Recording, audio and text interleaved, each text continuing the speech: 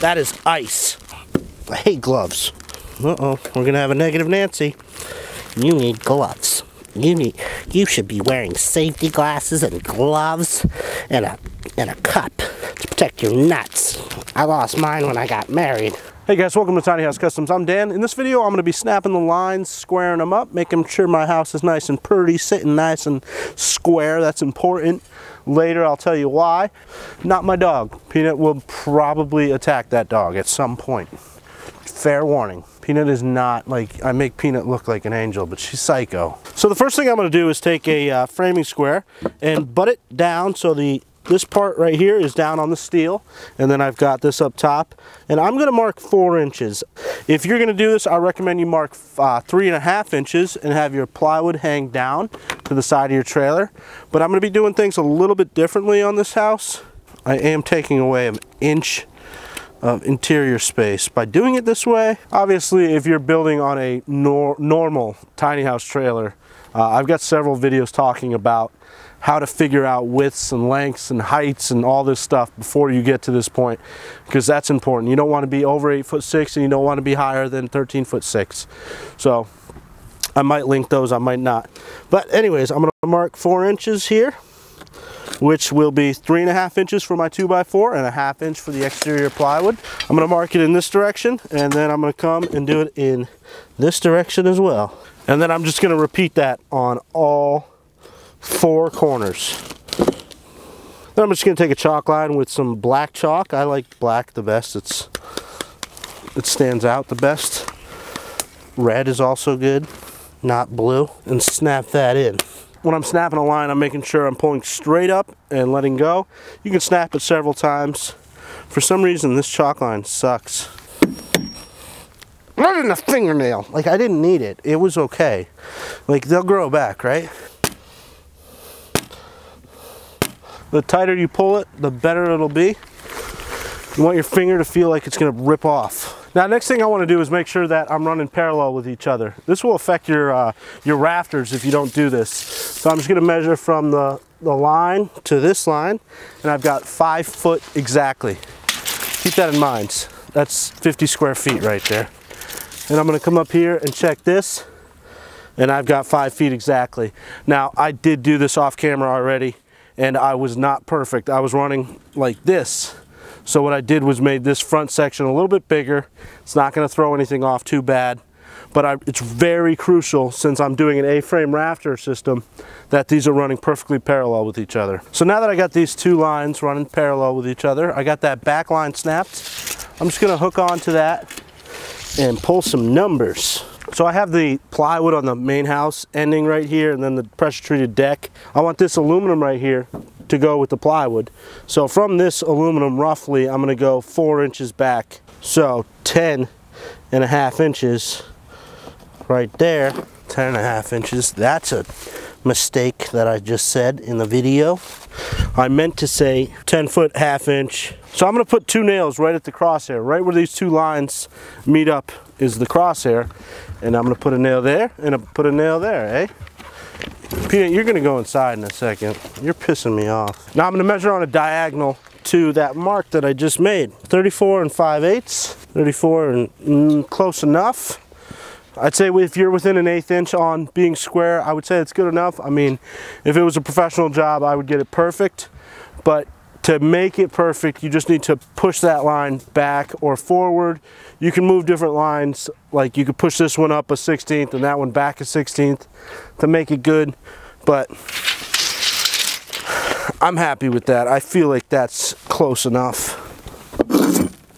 Then I'm just going to snap this all the way through. Now all these lines represent the inside of the walls. So now that I know that that main section right there is square, I can pull my lines off that and get this mark right here, which will be this front wall. It's just going to be a short little small wall, but I'm still going to make plates for it. I'm just going to hold it on my line.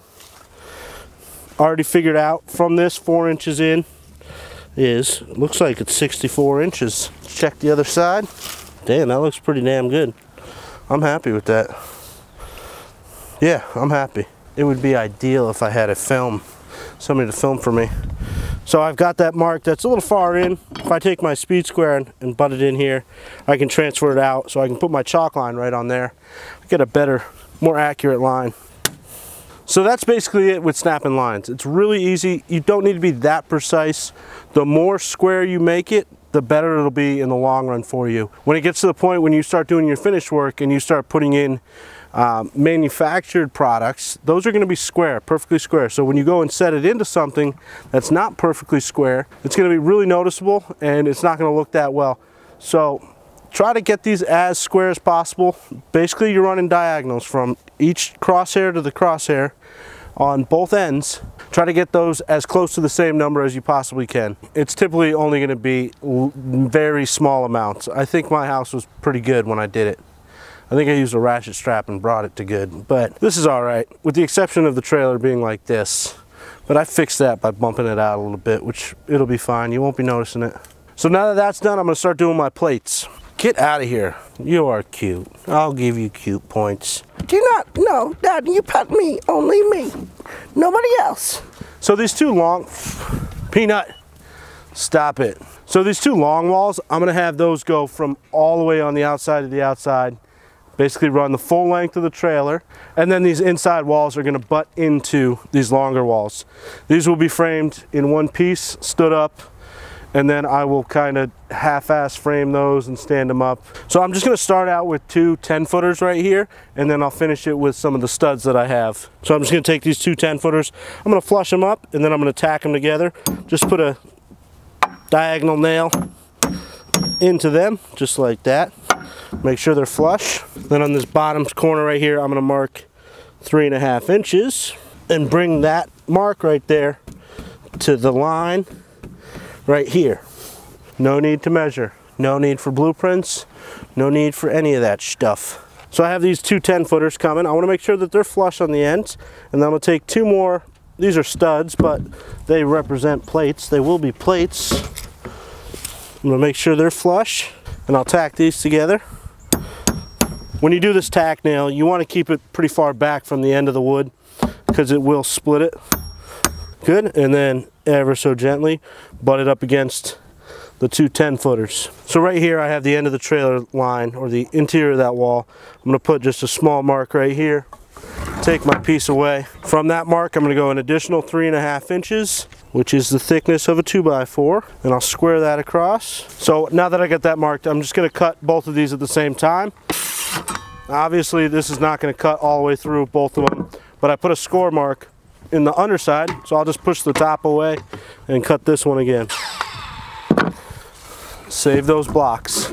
Those are not firewood.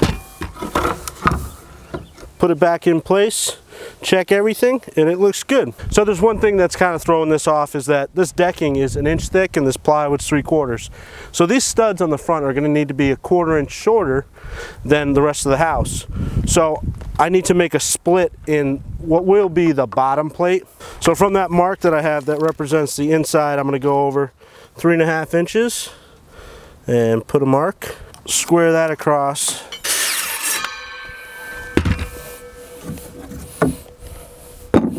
I don't know how to explain that, but it's good. This top plate will run all the way through because it'll be level, but this wall is going to be a little bit shorter, but it's going to be pushed up because of the decking, and this will be pushed down. Hello. Oh, you're such a good boy. Oh, I didn't even know if you're a boy or not. Whoa, dude, get away from my owners. He's so much fluffier. I'll be fluffy. Feed me more. So basically I'm going to repeat that step through the rest of the plates. I'm going to do that side over there. I'll do the same notch that I did there, and then I will cut. I'll just measure in between the two lines on all of these. They should be exactly the same. 5 feet, right? Yeah, there should be 5 feet. So I'll cut 6 boards at 5 feet, tack them together, set them in there, and get them ready for studs. And then we will lay the plates out, which we'll cut back to in a minute. I'm gonna get that done. I'm just gonna do it. Sometimes it's just funner to work. To be completely honest with you, I could do this whole structure in one day. I could frame it, get it all up, squared, most likely plywooded, and some rafters in one day. But that's not what we're about here at Tiny House Customs. We're about educating and helping people. So a few weeks ago, maybe like 3 or 4 weeks ago, I did a video about the vapor barrier, and a couple of you guys commented about where to get the correct tape. Thank you. I have ordered it and I'm gonna fix it. Just so you know, with my house, I'm gonna fix that because that Tyvek tape is not working too well. But you can see here, I finished the plates. Totally new day. The other day was freezing cold. Today is equally as freezing cold, but I'm wearing like, what are they called? What are they called? Yoga pants? Not really yoga pants, but they might as well be. They say spandexy on them or whatever. I think they're sexy. So you can see I did the plates. They're all done. I've got 3 5-foot walls that'll go in between these 2 long walls. How long are they, you ask? I wonder. How long is this bad boy? It should be like 16, right? Yeah. 15'11" and a quarter. Plus a 1/2 inch on each end, so 16'1" and a quarter. I mean, it's gonna be a little longer than that with overhangs and roof stuff that I'm gonna be doing. All right guys, thanks so much for watching. I hope you enjoyed it. My next video, I'm gonna be figuring out where all the windows go and laying the plates out for them to prepare for walls. So you can see behind me that I am well ahead of where this video just ended. There are several videos on Patreon already, so if you wanna jump ahead and watch more progress and help support this build at the same time, please go check it out. The link's going to be in the description below. Just $1 a month will get you advanced access to the content, as well as some behind the scene just for you videos. And over there it's more of an interactive opportunity because this is on YouTube. This is delayed by 3, 4, 5 weeks sometimes.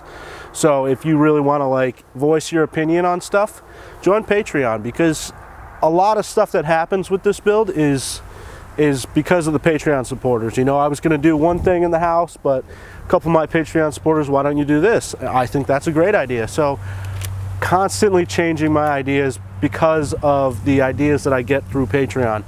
But by the time this video is on YouTube, it's too late. Things have already been done. So please go check it out. If you're new to my channel, make sure you hit that subscribe, comment your great knowledge down below, and I will, nope, you forgot to hit the thumbs up though. You got to hit that too, and then that's it. I'll see you on the next video. I mean, to be completely honest with you, I'm so far behind on edits. I've got so much data that it's a little daunting. I don't even know how much I got to do. It's freakish.